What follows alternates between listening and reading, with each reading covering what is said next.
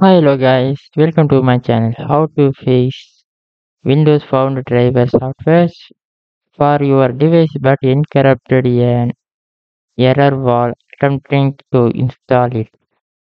This is a basic step by step. Follow the steps.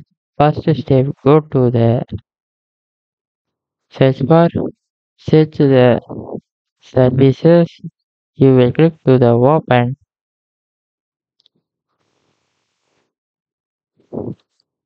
You will see the Windows update. You will right click for. You click to the manual to change the automatic. You click to the apply. This is already is running. You will click to the OK. After next step, go to the search bar, search the device manager. You will click to the open.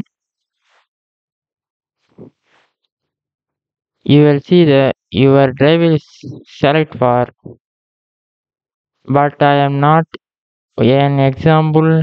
I am select for the any driver. Okay. I will USB control manager. You will double click for. You will right click to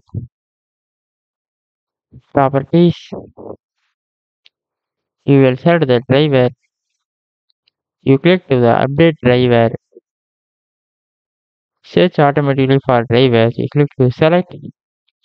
Basic driver is already installed. OK. You will click to the back for your next step. Click to the browse my computer. You will sans app is not working only. You will this is the next step. You will click to the let me back from the list is available your computer. Click to select. You will choose the any other device. You will click to select. After click to next for install your update driver or new version driver. Okay. After you will next step for this is not working only. You will change to the disable your device. Click to select. After return for you will enable the device. Okay. After next step go to the this your device is not showing only. You will click to the next step for settings. You will click to the open. You will see the Windows update. You will select. You will see the any your driver updates. You will click to try on. You will check the updates. Okay.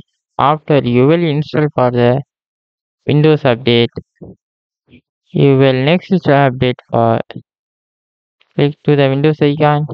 You will restart your PC or laptop. Problem solved. After you will check your driver. Problem fix it. Thank you for watching.